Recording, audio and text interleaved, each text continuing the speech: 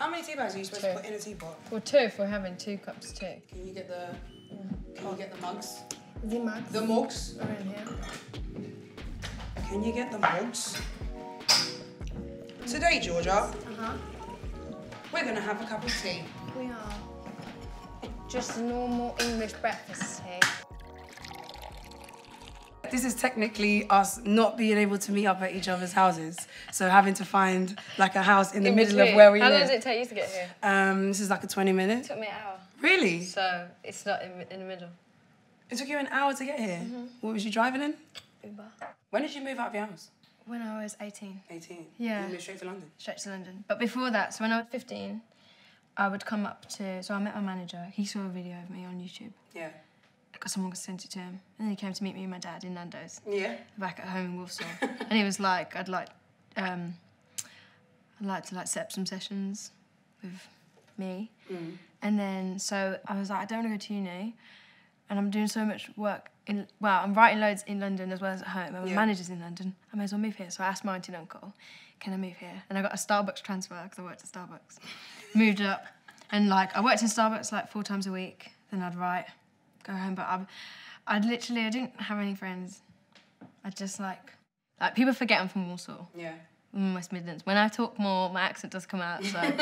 But I'm not from London, so for me to even be where I am now is crazy. Because when I was growing up, all I thought was like, oh, how lucky, like I used to watch some stuff from people going to the Brit school, like, I want to be that, I want to do that. I couldn't, because I didn't live there. I want to order some food, and then I want to go and sit down properly.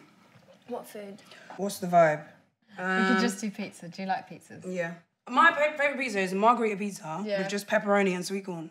Well, I don't like sweet corn. But we could let's do that. No, it's okay. No, I don't mind it. We'll go halves and halves. Okay. Okay? I was thinking about, like, what's going to happen after your album comes out, and then who you're going to be, and, like, where you're going to live, and are you going to do, like, an Adele and, like, just go and live in a mansion quietly and not go anywhere? Or are you going to be, like, at Carnival? Like, woo! Do you know what? I don't even know. That's a what if.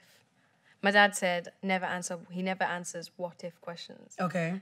I try and avoid certain times. Like when it's really busy, I won't be like in When Central. school kids come out? Yeah. Like, No, that happened the other day. I was leaving my house to get an Uber. My Uber was there and I hate making Ubers wait. And then these girls went, oh, it's Jorja, so I ran back in the house. And I got someone else to go out and they were just hovering. And then I heard, they were outside my house going, should we knock on her door? It's just, I feel the same. Yeah. Because I think I'll be out sometimes with my brother and sometimes he's cool and sometimes he just wants to be left alone. Yeah. But I'm like, Jamie, you don't understand. Like, this could be the only time they're ever going to see you. And I know what it feels like. Pick anyone, Eminem. Like, I know what it feels like to have listened to someone over and over again. Like, when you hear a certain song by them, it literally makes you feel a certain way or, like, takes you back to a certain time. And then you see them and you're like, nah, bro, like, I got to say something. Yes. It is that feeling of, like, you must have had that with someone. No, actually. If Amy was still here, what would you do? Would you go and speak to her? Yes, 100%. That's probably the only person. You'd be like, I have to talk to you. Be like, but I'd suss it out first, like, see what she's on. Should I approach her yet? What are you protective over? Not protective over everything, I just think a lot of people watching me now, they don't need to see everything in life. Yeah, it's proper scary. I have nearly 1 million followers. Really? On Instagram, I think that's weird. When I moved to London, I had about 500. Yeah. It's weird. And then you got nearly 1 million. And that's like, it's quite a lot. Do you know who Janet Mock is? No. So Janet Mock is this really amazing woman, actually. I think she's written 2 or 3 books. And she talks about this thing called the pretty privilege of, like, people act like it doesn't exist, but it does. No, I remember when I was watching my podcast, my favourite podcast ever. Which one? And I was like, Jorja, they're talking about you on the podcast. And you was like, what did they say? And I was like, Drake, and that you're pretty. And you was like, but I'm an artist first. And I was like, yeah, that must be really frustrating. Yeah. Do you get worried that people don't listen to you for the right reasons? A load of Twitter don't even know I make music. Mad. They just think I'm a pretty person. Yeah. Thing is, when I first put out my first song, there was nothing. There was no image. No so I was like, well, I know that people listen to Blue Lights because they like the song, they like what it meant, they like my voice. But it is true, pretty privilege. And we have this, there was some Jorja Smith versus colorism debate. Yeah. Yeah. I understand, I get it. I'm a conversation starter. It's fine. People always, like I said, people are always going to say something, you know. And then we have this all, oh, you're light skinned. I had that growing up through school, like. Really? Yeah, you know. Did you have loads of mixed race friends? Had one. Yeah. Went to school with majority white kids. Okay. No, I didn't want to have lips. I didn't want to have a bum. I wanted to be skinny. Yeah. I did actually get quite skinny at one point because I thought, you know, my friends are blonde and skinny and they have long hair. I had like huge extensions because I just didn't think I fitted in. Yeah, but back at school, I used to have a tash. I probably have one now. A what? Moustache. Did you? I still have one, but I get it done. But like, people picked on me for that. People used to call me Tash all the time. But I got over it. My mum wouldn't let me get it removed. Why? Probably because she wanted me to go through something. Some kind of stress to be like, you know what, Jorja? But people are not nice. But you know, the pretty privilege has worked all through history. Yeah. I noticed that your album was called Lost and Found, and then I was listening to all the songs and I was like, there really is this through line in every song of someone who is feeling a certain way or has experienced something and having this moment of saying, of accepting that they feel that way. And then like the next song maybe will be, I don't feel that way anymore. Always. But Lost and Found, that was one of the early songs I wrote when I would come up to London with my big suitcase. Yeah. And then have to go back home like a couple of days after. Yeah. And I remember it was the first time I went to Notting Hill. And I had this big suitcase because I was going back home after the session. And I just remember thinking, I'm such like a small girl in this city, like quite lost. But I'm on my way to write a song. I know exactly what I'm doing. The next day, I'll be confused. And then... About something else? Yeah. I think it sums me up very well. Lost and Found. I think it does. You really like singing, don't you? Yeah. Yeah, I can tell. I always sang. My dad used to send me out the living room. I used to get sent out the living room. That's on a regular. They were watching X Factor. I'd get sent out to my room just for making noise. Just for singing? Yes. Did you ever think about going on X Factor? Or any you know like, talent when show? I go back home now to Warsaw and people are like, you should go on X Factor. Because, I mean, I guess they don't really know what I'm up to, but apparently I should still go on X Factor and audition. Why don't you try doing X Factor? I'm like, I don't know. I did want to. I used to be so jealous of those 17-year-olds on there. Yeah. Let's go back to Blue Lights, which for many people, including you, was where it all started. I took media for A-levels. And part of the coursework is to give yourself a question to do with something in media. Yeah. I chose post-colonialism in grime music. Okay. That's what I chose. I can't even spell what you just said. Funnily enough, I looked at Jamie's documentary for Form 696. Right, okay. Yeah, I was looking at Getz's video to Rebel with a Cause, I think. Yeah. And it begins with a little black kid watching the TV, and I think David Cameron's giving a speech, and like, I think my 17-year-old self being like, this is him being brainwashed. Because this is a white man talking to him. Yeah. Can't see it, okay? And then I was watching Dizzy Rascal's video, Sirens. Dad says take a break because I've been, like, just working quite hard. And obviously I had blood when you hear the sirens going in my head. And I just started singing, like, freestyling. But then, a couple of days before that, my friends, 2 friends, they came round to my house. And one of them left their bag in their pouch. And I'm really nosy, picked it up. It was so light. So obviously I looked in it and there was a knife in there. And I got it out. It was a flicky knife. Don't know why I did that because I didn't know how to get it back. And I didn't want to tell my dad, so I YouTubed how to put it back.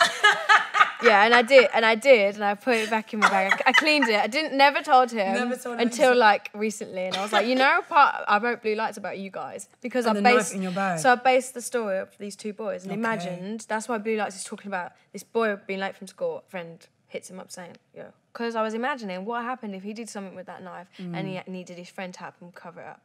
And then I told my friends recently, I wrote that song about you because I looked in your bag. He was like, nah, I feel inspired. That's what he said. And he's doing good stuff now. He's like a youth mentor for like kids, like trying to get them stop doing bad stuff. Yeah. So yeah. That's so mad. Have you seen Black Panther? Yeah.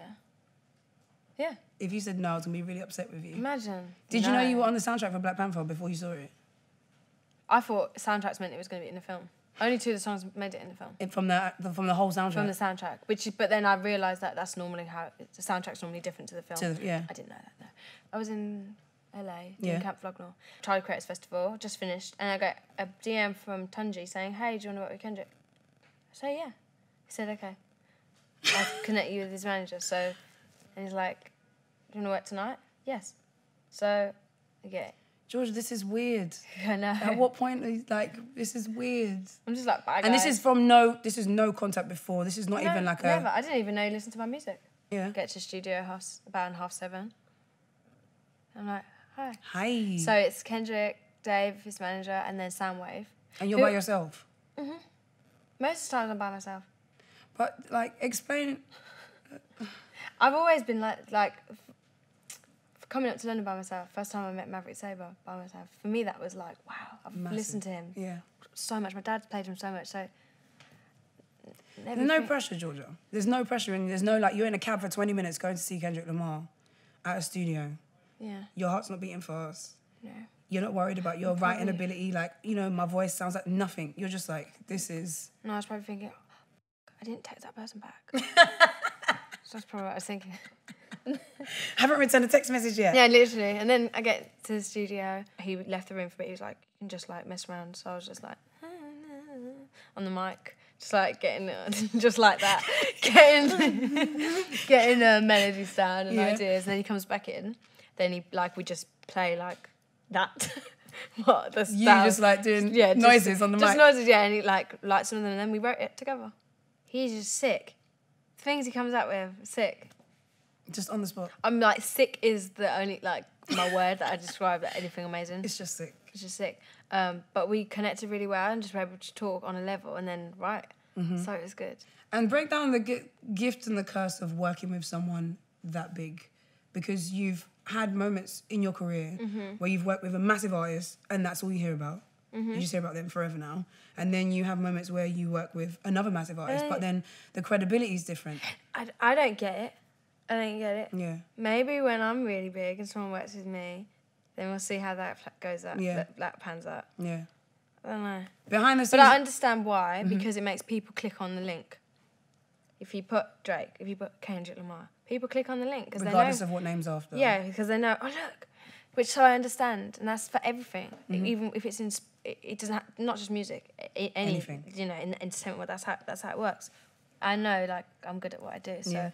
Eventually, regardless of everything else, I can come through it. But then, hopefully in a year, I'm establishing myself. I am me, and I'm establishing myself as me. Yeah. So maybe it would just be Jorja Smith. Yeah. That's the aim, innit? I think it is kind of now like that, to be honest. But I understood why it wasn't, because it happens to everybody that gets like shouted out or co-signed. Or co-signed or works with someone. And then what is annoying about that when it goes outside of your own brain of what those two collaborations meant to you? Well, that can't be stopped. End of. Yeah. I saw something about Ray and Drake the other day. Oh, yeah? So it's just like everything... Is what it is. Yeah, and... You're still happy that you worked with those people? So grateful being on my life. Yeah. That was mad. Yeah, it was. Because me, Skepta, and Giggs. Yeah. Great. It's crazy. No one heard of me before. As in that, his fans, Drake's fans. So he opened up a whole new, like... World. Yeah, world. I remember he said one thing which I learnt from him. He wants to be the greatest ever, best. So everything he does is the best.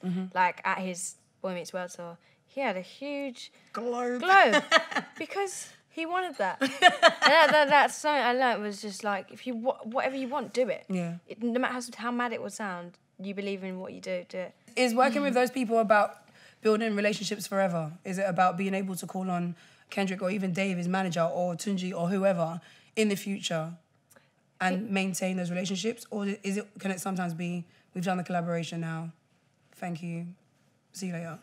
No, I'd like to think, hey, want to be on my song? You know? Or if I need some advice or want them to hear something, I could hit them up. Yeah. I sent Kendrick my album, he liked it. Oh, really? Yeah. Amazing. So I was happy. You was hoping that maybe sent a verse as well, like... Nah, be sick no features. No, really? On my first album, I thought, nah, it's just me. People probably are going to expect me to have Drake feature and Kendrick feature, maybe Kali Uchis feature too. Who else? Stormzy feature. Yeah. Sorry. Maverick. And Maverick feature. Maverick feature. Don't. Sorry, Oops. guys. But what am I going to do for album 2? I've got to have other stuff to do, you know. What else is on the album that was important to you? There's a lot of love. There's a lot of love on there, but love in, like in different love. ways. Yeah. What is your relationship with love as a 20-year-old woman in the world? Do you like it? Do you hate it? I like it. I like love. Yeah. I love people in love. Yeah. I love hearing about love. I like rom-coms. I do actually like them.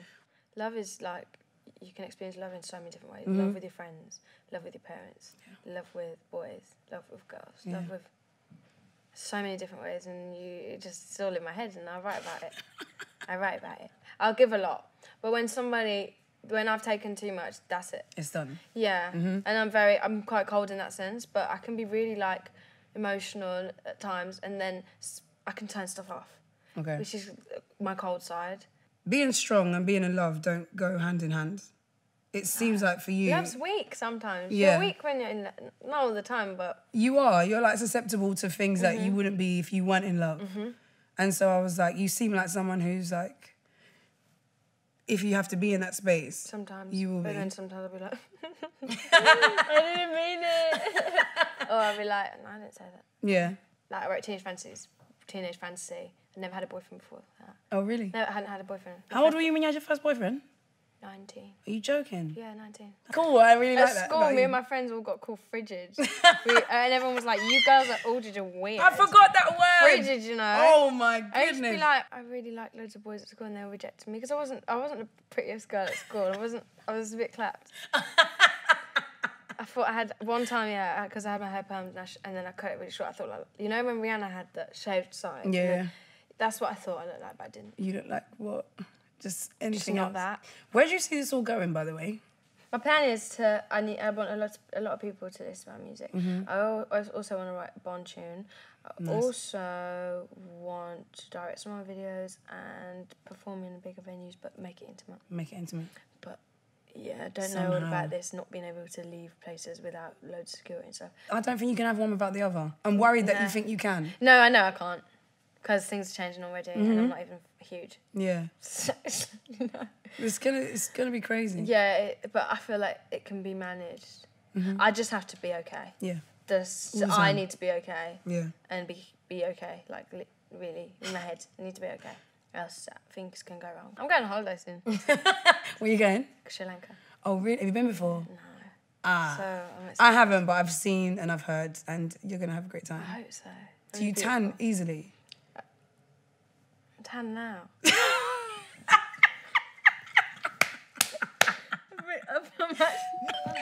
Food! Jeez!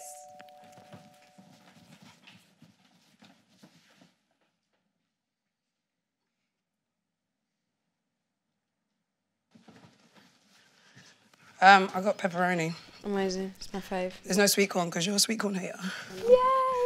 Yay! You need to try sweet corn out of the tin on a pizza, and you fold it in half like that, and then you dip it into ketchup.